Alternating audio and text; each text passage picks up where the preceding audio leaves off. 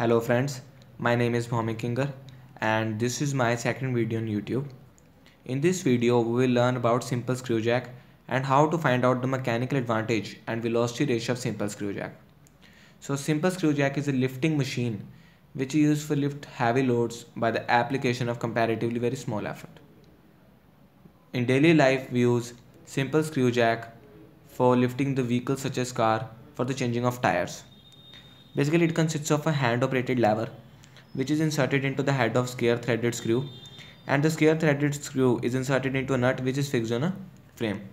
So the load is being held here and the effort is applied to the hand-operated lever. Basically, the distance moved by the load, it all depends upon the square threaded screw.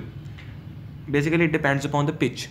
That's a pitch may be defined as the distance between the corresponding points on two consecutive threads. So if the your square threaded screw is of single start, so the distance moved by the load is equal to pitch. If your square threaded screw is of double start, so the distance moved by the load is equal to 2 into pitch. So as it all depends upon the square threaded screw, that it is of single start or it is of multi start.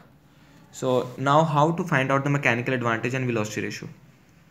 So as we all know that simple screw jack works on the principle of inclined plane, that it is called helix angle of a thread, and this is of a pi d, that one complete revolution that how much load is lifted, and this is called pitch. So mechanical advantage, we all know that the mechanical advantage may be defined as the ratio of load lifted to the effort applied.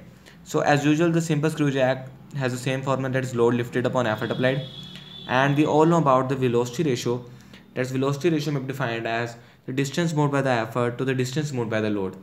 So the effort is applied with the help of hand operated lever, and as on its circumference it moves 2 pi L, and the load lifted L, and the load lifted I previously tell you that it all depends upon the square threaded screw. So basically there is n is equal to number of starts of square threaded screw and pitch.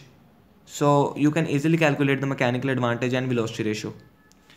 So friends, if you have any doubt after watching this video, please write in comments so that I can answer your doubts. Thank you.